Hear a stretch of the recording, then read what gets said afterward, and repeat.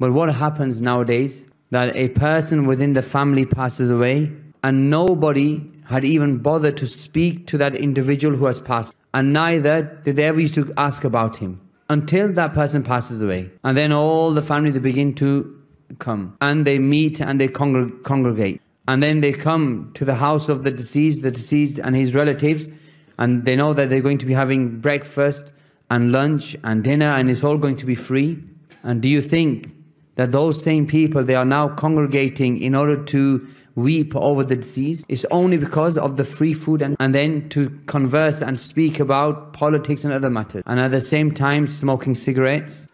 And then they sit there, talk, and they say, he was so beloved to us and now he's passed away. Is it only now that he has become beloved to you? Was he never beloved to you before when he was alive? And gathering in the house of the deceased is from the major sins because it is from niyaha. And niyaha was from the traits of al-jahiliyyah, from the practices of jahiliyyah. And because during jahiliyyah, all of them, they would congregate in the house of the deceased and they would raise their voices. And even if they become angry upon you, but you should fear the anger of Allah subhanahu wa ta'ala. So the most you should do is go, visit them, give the condolences and leave. Because the people who struggle the most at this moment with this type of condolences are the family of the deceased.